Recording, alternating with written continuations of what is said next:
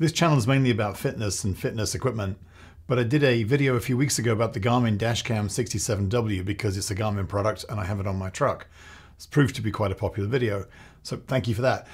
I did get a comment though this morning that came through from somebody saying that they have a Garmin Dash Cam, I don't know which model, but they said that they can't find any of the files because all the files seem to be broken up amongst all these different folders on the memory card, and how could they possibly sort them out? So rather than type a great long response, I decided I'd just do a short video that explains how the Garmin Dash Cams sort all their files and folders on the SD card in the camera, and that might help that person and may help somebody else too. So I've taken the micro SD card out of the camera and I've just put it into my Mac. And then I see here two folders. Okay, I see the Garmin folder and I see the DCIM. Now DCIM is pretty widespread these days. I think it actually stands for Digital Camera Image, which is quite boring really, but anyway, I think that's what DCIM stands for.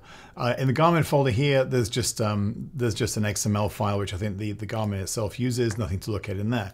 If you look in the DCIM folder though, this is what the question was about today. I've got event, photo, saved, this is parking guard, this is time lapse, and this is unsaved.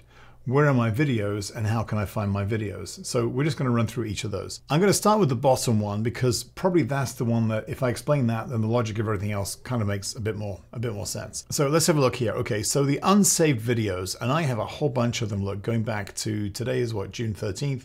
So June the 8th, I've got a whole bunch, and they're all around 167 megabytes in size. There's also the GLV file. You just ignore that. You don't need to do anything with that. But you can see here that I've got a whole bunch going right up to yesterday, 6:50 yesterday. So the dash cam is saving everything constantly. From the time you turn the camera on to the time you turn it off, it's recording video, and if you've got it activated, it's recording audio as well. But it's recording videos that it doesn't necessarily know that you want. So it saves them in this folder, which is UNSVD, which is short for unsaved. What that means is this will keep recording, and it will put them into blocks. When the memory card is full, it will start overwriting this data. That's fine in the case of unsaved videos. But now we understand that folder and the logic of how that folder works. Let's have a look at some of the other folders here. Okay, and the first one is the event folder up here. Something will go into the event folder if an event is triggered by the sensors on the dash cam. And a typical event example would be a collision. What it will then do is it will then take whatever it was recording that would normally have gone into unsaved, and it would then classify that as an event. A file in other words, that you are very likely to want to keep. It will save those in this folder here in the event folder. They are then protected. They will not be overwritten unless you delete those files manually, such as in a computer, or you format the card. But apart from that, the camera is not going to overwrite those files. Photo here, and I do have a few photos in here because I think I don't remember taking all these photos, but maybe I took them when I was doing the video a few weeks ago. This is literally when you press the button on the side of the dash cam that says Garmin take a photo, and it will take a photo for you of whatever that dash cam is looking at. Why you want to do that, put it in the comments. I'm really curious. I did it purely to demonstrate the capability for the review video I did a few weeks ago.